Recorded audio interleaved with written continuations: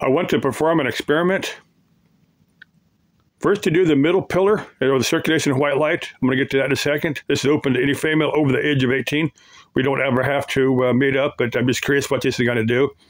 If you have a YouTube channel, and want to, post whatever you get out of this, in your channel. If you don't, you can post it here, or just keep it to yourself, whatever. I'm just more curious. But let me describe the middle pillar, or the circulation of white light. Now, you can find it. This is here on YouTube. If you type middle pillar, circulation of white light, you will get this. Now, I always use white light, but some of the methods will use color.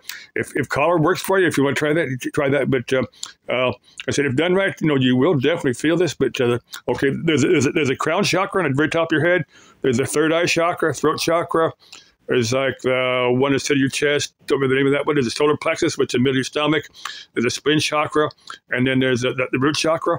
Now I add a couple more.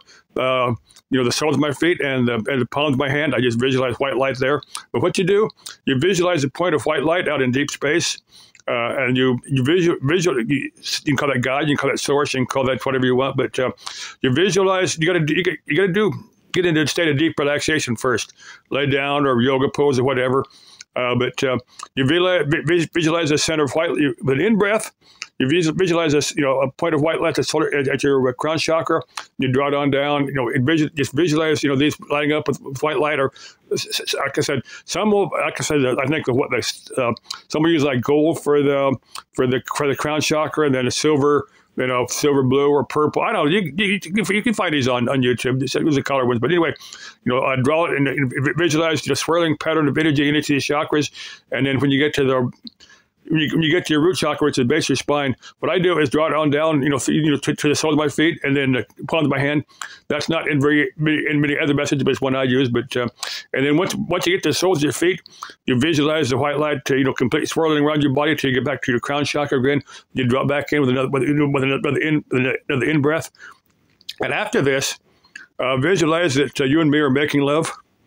Like I said, if you don't want to, you don't have to. But I'm just curious how many responses I get with this. I'm just curious where this goes. But just visualize that if you're with a life partner, you're exchanging this with them. That's what Tantra Yoga is. Tantra Yoga is exchanging that type of energy. But now for you gay guys, visualize that, do it between yourselves. Don't visualize me, because I'm not going to respond to that type of thing. But like if you're chick like 15 to 17, pick someone of your own age group.